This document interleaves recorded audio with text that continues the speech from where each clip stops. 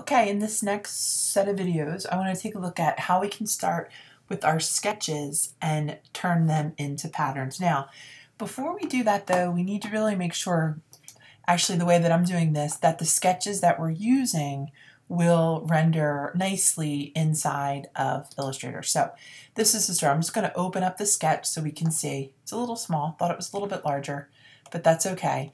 So we can see that I really have a black and white image. And I have another one here somewhere too, but I'll find that one in a minute. So here goes. Okay, so what I'm going to do is I'm going to first take my sketch and I'm going to turn it into a vector. So I have an image here, and I could just go File, Open, and open it, but since I already have an artboard started, I'm going to come to File, Place, and I'm going to come and find that image in this sea of files that I have. I hit place and there it is. Okay, this one is rather small. Probably should have scanned it at a little bit of a higher resolution, but that's okay. I'm going to click here and I'm going to turn it into a black and white logo and see what that looks like. And you know, I actually do like that so far. So I'm going to come on in, make this one a little bit bigger, see what it looks like. All right, it has like a very kind of geometric feel to it. It looks like it all is closed. Next thing I'm going to do is I'm going to hit expand. And now I'm going to get rid of this white area around it. So what do I mean by that? Well, if I was to come on in, make a shape, change the color of it, come Object Arrange, Send to Back, I can see that there's white all around this. So what I'm going to do is I'm going to click and delete that white, just using the white arrow, and now I have this image here. Now sometimes what will happen, I can see that when I brought this all in, that it is seeing it as it's RGB, but it's rendering it as a grayscale. So sometimes what you have to do, so for instance, if I was to come in and say, oh, I want to change this color, and open up and choose a color, it's just going in with the gray. So when that happens, what you want to do is open up the Recolor artwork and we can change the color in here. So if I come in, I can change the saturation, and just by doing that, it now will render it with a color. And that's what I want to do. Okay, beautiful. All right, so not wild about this color. Let me choose another color. I'm going to go more in for this color right in here. Beautiful. Okay. All right. So now I want to add in another branch that I'm going to use to create this pattern. So again, I want to find this one and I'm going to come to place and I need to find it. So I need to figure out where it is that I placed this one. I know that I named it Sketch 1. All right, so my question is do I want to place this next one on this artboard, or do I want to create a new file and open up and turn this new image into a vector? Really, either way works. I'm going to leave this one right here, and I'm going to actually do it in a separate file. Then I'm going to show you how to take those two files and bring them and put them into one file to create a pattern. So I have this little image here. And I'll save it. I'm going to come File, Save As, and I'll name this Branch 1. Again, I'm going to make sure that I know where I'm saving it. I'm going to hit OK. Beautiful. Now I'm going to come to File, Open, and I'm going to find the sketch, and I'm going to open this one. Okay, so I'm going to come on in, Open. Now sometimes the thing with working in Illustrator is that there's multiple ways to do the same thing, and that's awesome, but it also can be a little overwhelming. There's lots of places where you can get lost. Okay, so I have this image here, and I'm going to try this one as black and white logo. Now, if you're finding when you do the black and white logo it's just not working out, go for the 3 colors, go for the 6 colors, see what that looks like.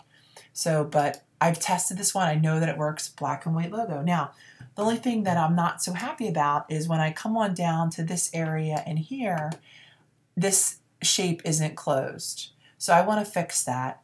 If I wanted to, I could come in and move this line over, but I like the way that the rest of this looks. So I'm going to hit expand, Excellent. Okay. Now what I'm going to do is I'm going to delete this white all around it. So I'm going to come on in, I'm going to grab my white arrow, right?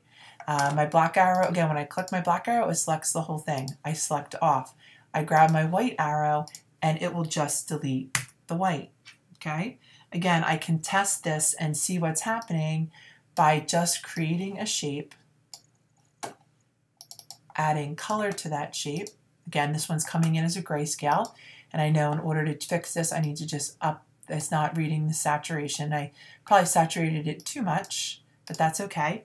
Colors coming in, object arrange, send to back. Okay, so I can see that I got rid of that, but again, I want to close this shape in here.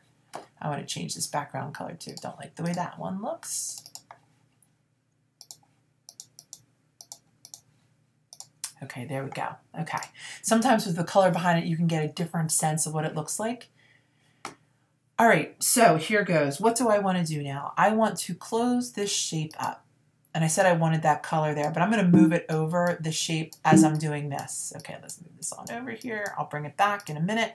All right, so I'm going to click onto this. I am going to grab my blob brush tool. I'm going to zoom on in. And I am going to, wrong color, close that shape. Okay, wrong color. Let's change that color.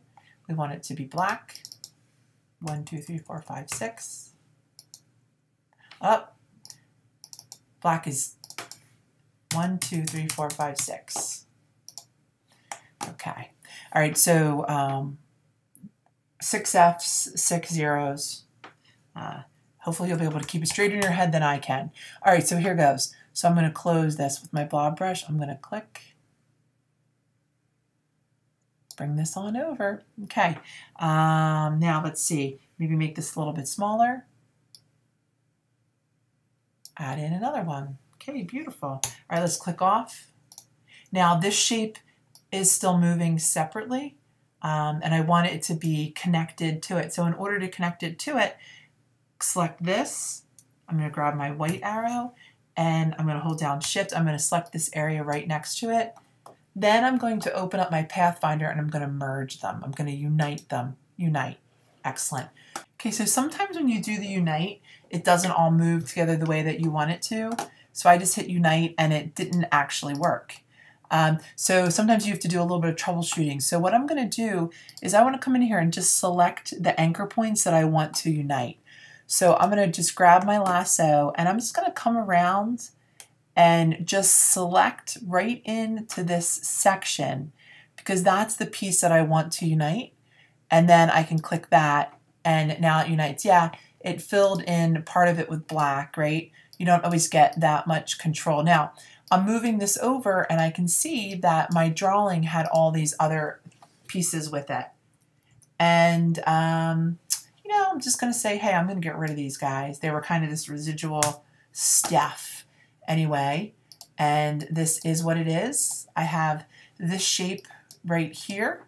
And I also have this shape over in here. Now, I'm going to get rid of this shape here. I'm going to come File, Save As. I'm going to save this one as branch 2. Save. Okay. All right, so in the next video, I'm going to show you how to take branch 1 and branch 2, bring them together, and create an overall pattern working with your sketches. Thanks so much.